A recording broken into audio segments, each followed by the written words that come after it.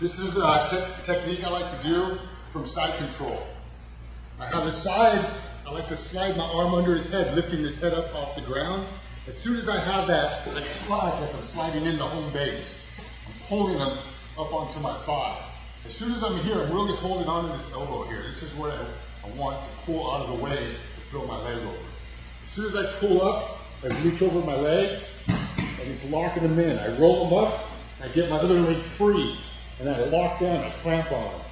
As soon as I'm there, I like to get this arm, I like to grip it and come over, and this is a nasty shoulder lock. If he rolls up out of it and rolls me up, I fall right into the triangle.